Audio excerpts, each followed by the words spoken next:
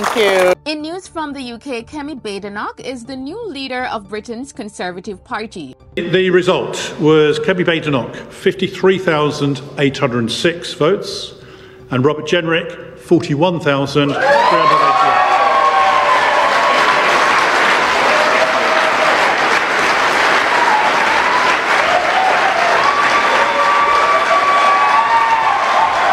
The announcement was made today, Saturday, November 2, 2024. It comes after the party suffered a crushing election defeat in July. The 44-year-old Badenoch, whose parents were immigrants from Nigeria, becomes the first black woman to lead a major UK party. She succeeds Rishi Sunak, who became the first non-white British Prime Minister after taking over the Tories, Britain's oldest party, in 2022. Thank you everyone.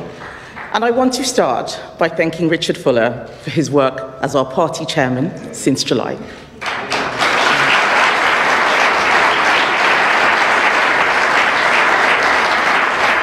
And also Bob Blackman as returning officer for this contest.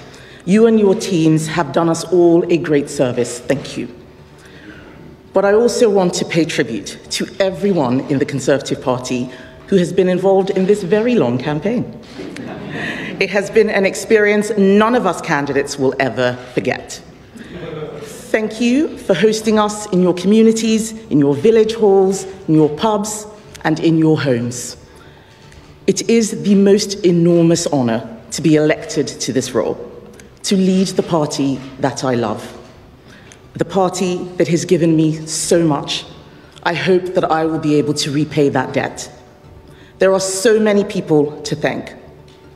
Firstly, my family, especially my husband Hamish.